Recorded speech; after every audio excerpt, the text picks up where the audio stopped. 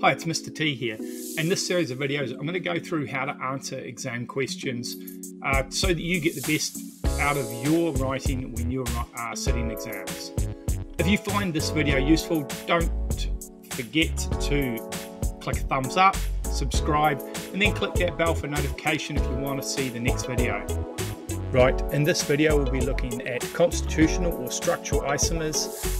In particular, we're looking at Level 2 NCEA Organic Chemistry paper. And we're going to go through the last 3 exam questions on these questions and make sure that you have a thorough and robust understanding so you can answer the questions to the best of your ability. Right, let's look at constitutional isomers or structural isomers and how to answer exam questions on them. In particular, I'm going to look at 2021, 2022 and 2023 NCEA exams. We're looking at the organic chemistry exam. If you want to look at the specific exams and the questions so you can follow through with me, just look at the reference at the right there. Just put that into your Google search engine and you should be able to find the papers and then have a go at these yourself. Okay, structural isomers, or sometimes called constitutional isomers. What are they? These are when we have the same number and type of atoms but bonded in a different structural way. So this first question asks us to unpack this, and the very first thing they say is that there is 4 compounds, a variety of alkanes and alkenes. Remember, alkanes contain just carbons and hydrogens with single bonds, and alkenes contain carbons, hydrogens, and a double bond. So we've got 4 compounds here. Part A, they say 2 compounds are constitutional or structural isomers of one another. That means that they must meet the requirements of being structural isomers. That is, they must have the same atoms and same type and number of atoms, but arranged in a different way. So the very simple thing to do here is to count up the number of atoms in each one. So if I went to compound 1, I would see there are 4 carbons, whereas in compound 2, 3, and 4, there are 6. So compound 1 is definitely out of there, right? So that's a no-go. When I go look at compound 2, it looks kind of different to compound 3 and 4. So let's look at 3 and 4. Well, compound 3 has a double bond, so it's got 6 carbons and 12 hydrogens, where compound 4 has 6 carbons and 14 hydrogens. So they do not have the same number and type of atoms, so they are not constitutional isomers. Well, let's have a look at compound 2 then. Does it have anything similar with 4 and 3? It's in a circle. We call this a cyclic compound. It has 6 carbons and 12 hydrogens. So it's actually the same number of carbons and hydrogens as compound 3. So compound 2 and compound 3 have the same number and type of atoms. Now I've got to justify why I chose these two. Well, I'll just go over what I just said. Both compound 2 and 3 have the same molecular formula. And we can unpack this further. We could say they both have 6 carbons and 12 hydrogens, or the same number and type of atoms. The second thing that they have that makes them constitutional isomers, because they have to have something that's the same, the number of atoms and type of atoms, and something that is different. We can tell them apart. What they have that is different is that the atoms are bonded in different arrangements. So I want to tell them what the different thing is, bonded in different arrangements, but I actually want to give some specific detail here.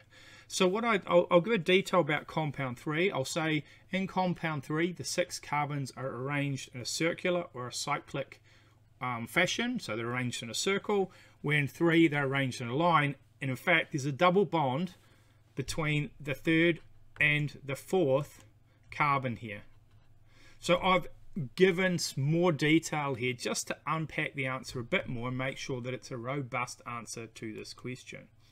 Now when I look at the marking schedule for this achievement standard 91165 for 2021, I get an achieved point here for identifying the 2 that are structural or constitutional isomers of each other. I get another for explaining why. So if I said, hey, they've got the same molecular formula but they're arranged in, or the bonds, they're joined in different ways, I get another A. But if I can actually link, and link here means me giving specific detail about each compound. That is, the first the compound 2, the carbons are linked in a circle.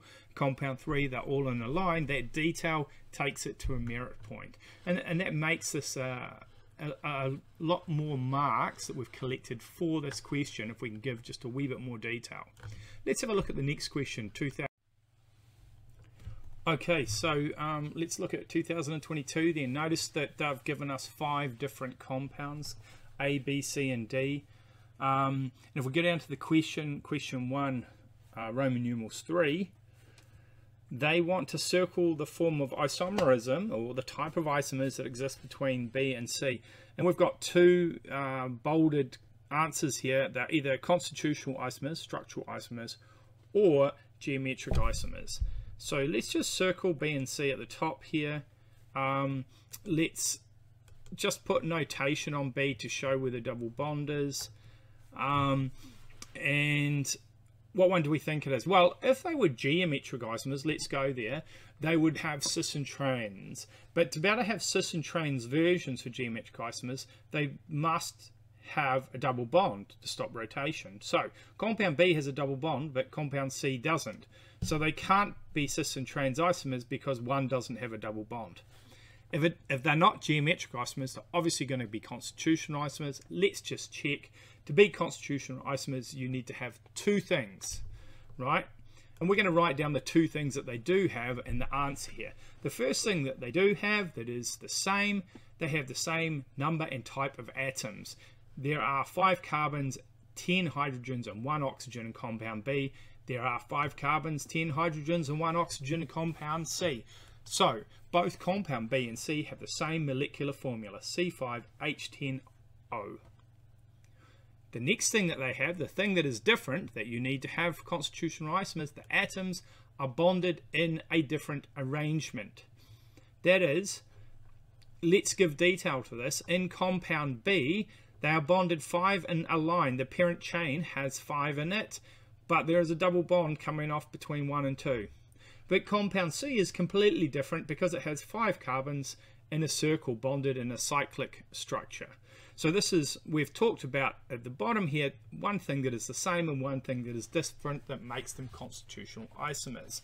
Now, if I was to go to the answers for this exam, I get 1 point for identifying that they're constitutional isomers, and then I get the next level of point at a merit for explaining why here. And explaining why is to do with they have the same molecular formula, they just bonded it in a different way. This question here is not as complex as the 2021 one. They don't expect you to give the exact detail, but I will always put it there because you never know whether they're going to mark it with 2 A's and an M or just 1 A and an M. Let's have a look at 2023. Okay, 2023, a wee bit harder here because we actually have to draw the constitutional isomers. Now, when I draw constitutional isomers, I always like to start, I draw them out fully expanded like they are here, and I look at it, and this is the first one. They've drawn it for us. It says draw and name the 4, but actually they've done the first one. Oh, they've said that here.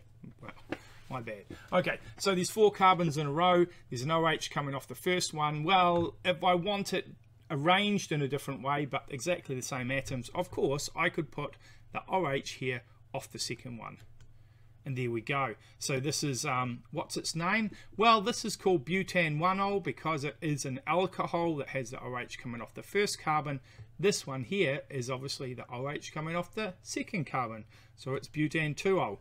Because they have 2 different names, it gives me verification that they are actually different isomers of each other. Okay, so I could put an OH off the next carbon along, but remember how we name things. We always name from the side that gives the functional group its lowest number. So if I put it coming off this carbon here, it would still be butane-2-ol, so that's not a different version. If I put the OH off the carbon extreme on the left, it would also be butane-1-ol again, so it's just the first one reflected or flipped. So we have to think a bit different here. I know what we can do. Let's start by doing 3 in a row and put 1 carbon off the middle. Now we can put the OH off our first carbon or off a carbon. We can make it a primary alcohol. We can put off the carbon that's only joined to one other carbon. In this case, this is propan 1-ol, but there's a methyl group coming off the second carbon, so it's 2-methyl propan 1-ol. You can get away here by just calling this methyl propan 1-ol because there is no other way that you could make a methyl propan 1-ol without putting it on the second carbon. Okay, what is the fourth possible one? Well, I can't change the backbone structure anymore. I can't arrange these carbons in a different way, but what I can do is move this OH so it comes off the middle carbon. Now, because it's attached to the middle carbon, this is actually a tertiary alcohol, but this is different to the one on the left.